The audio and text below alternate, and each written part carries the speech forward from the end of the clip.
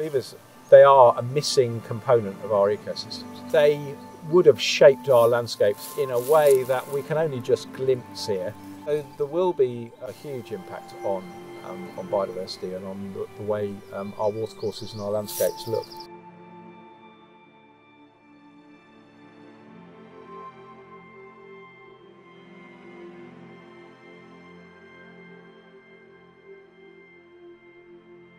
So we put beavers into this enclosure in 2011, so they've been here now for about 8 years.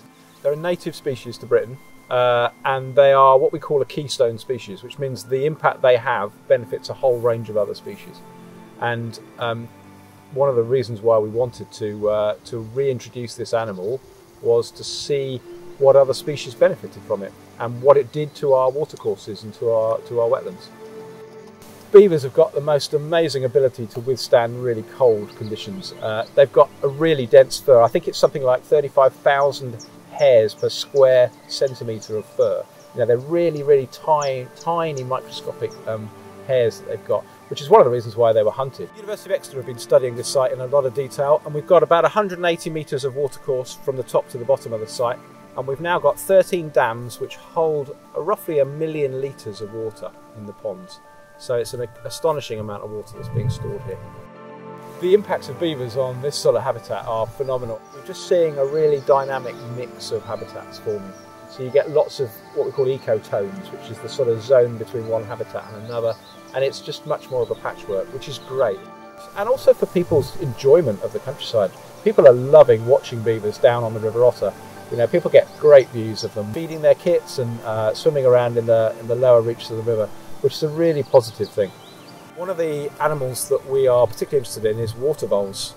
They've done so badly over the last 20-30 years. They've almost plummeted to 5% of their original population. And the main reason for that is mink, and mink will feed on water voles very effectively, but also it's about complexity of habitat. What we're hoping to show with beavers is that they create these much more complex wetlands, and so water voles are able to spread much wider and have this much more robust population. It means they're less vulnerable to things like mink predation. We're just in the process now of pulling together the final documents, which will be provided to the government towards the end of 2019.